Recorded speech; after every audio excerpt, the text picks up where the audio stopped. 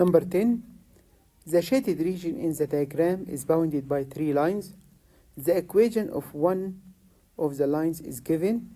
Write down the 3 inequalities that define the shaded region. We can start with the given line. The equation y equal 1 over 3x minus 2. We need the region above the line, and this is the solid line. So the first inequality, y more than or equal 1 over 3x minus 2. Now the next line, the vertical line. The equation for the vertical line x equal, intersect x-axis at -1, so the equation for this line x equal -1. The shaded region to the right, so x more than or equal -1. So the second inequality, x more than or equal -1. We have equal because solid line. Now the last line, we need to find its equation.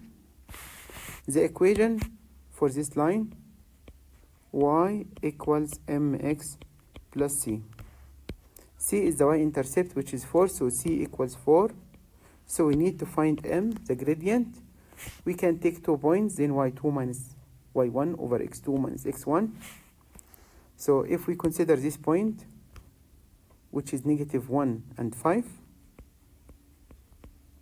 and one more point, which is this one, 4 and 0. Now m equals y minus y, so 5 minus 0, over x minus x, so -1 minus 4, so equals 5 over -5, which is -1. So the equation for the line y equals -x plus 4.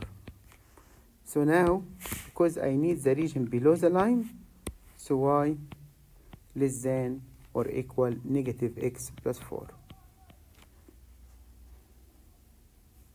Or you can deduce directly because x-intercept and y-intercept the same, 4.